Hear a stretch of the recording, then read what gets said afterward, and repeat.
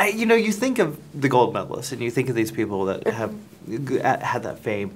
You don't think of the bronze guys. It's true. Why did this come about, and why write the story in this character? It's interesting you said that, because when we were first starting to write the movie, one of the things that we were talking about, I'm a huge fan of the Olympics and a huge fan of gymnastics in general, and my husband and I have been just avid watchers of the Olympics, and we always thought it was funny that the announcer would say things like, they'll have to settle for the bronze. And it's like, they're not settling. They're third best in the entire world. So we started talking about that, and also we were very fascinated with the idea of celebrity in a small town and just celebrity in general and what that could do to a psyche. Mm-hmm. And so we sort of combined those worlds, and there's not many athletes I can play, being that I'm under 5 feet tall. I wasn't going to play a member of the WNBA, so the gymnast was sort of in my height wheelhouse. There is a cliche sports movie right in there, very little, but you guys break every rule. What was the challenge of creating this character who's kind of, well, not the nicest person? Not the nicest, no, to say the least. I do think it's hard, and there's some hesitation to show unlikable female characters on screen. Yeah. And there's this sort of push to water them down or not show as much of their raw and nature or grit. And I think there's been sort of a resurgence towards that, and I think there's so many great women in film and TV who've been doing more of that.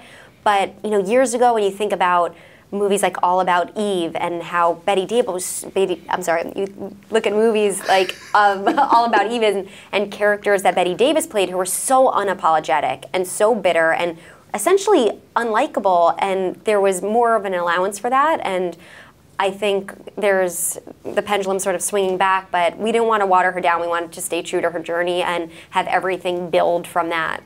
What was the funnest on-screen relationship you had? Because you have some great ones here.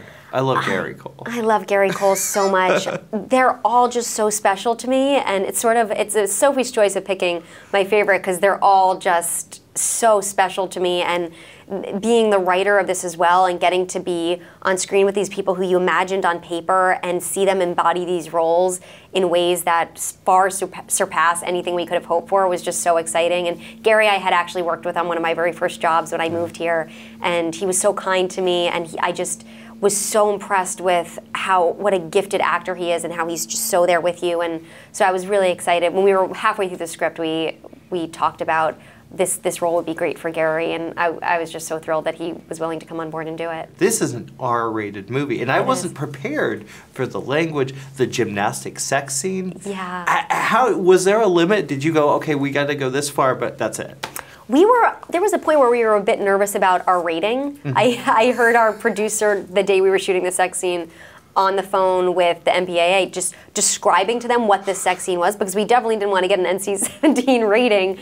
And they didn't really have guidelines for what a gymnastic sex scene should be, because there hasn't been one. So hearing her on the phone, it was, okay, so he's going to insert his naked body into her, but she's going to be a pommel horse. He's using her body as a pommel horse, and then he's going to turn around and insert himself into said pommel horse.